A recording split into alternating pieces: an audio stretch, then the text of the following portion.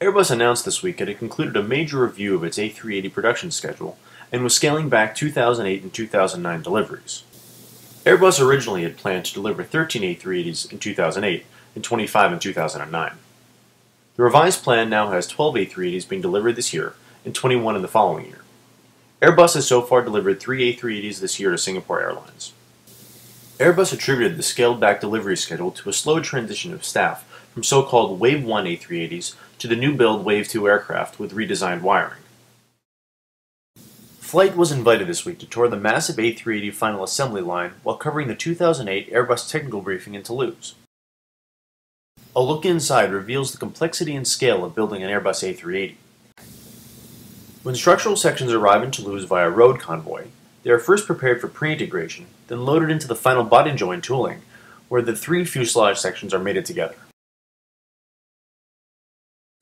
Once joined, the wings, horizontal and vertical stabilizers are then installed on the aircraft, followed by the pylons, winglets, and landing gear.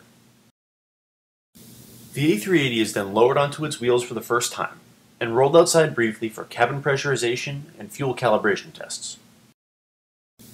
After these initial tests are completed, the A380 is then rolled to Station 30, a massive hall with room for 6 super jumbo aircraft, where system installation continues.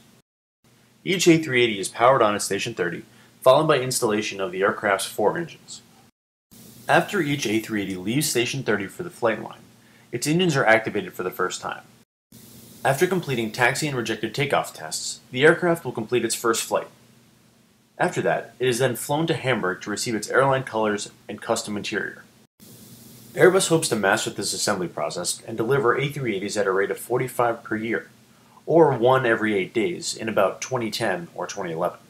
Reporting from Toulouse, I'm John Ostrow.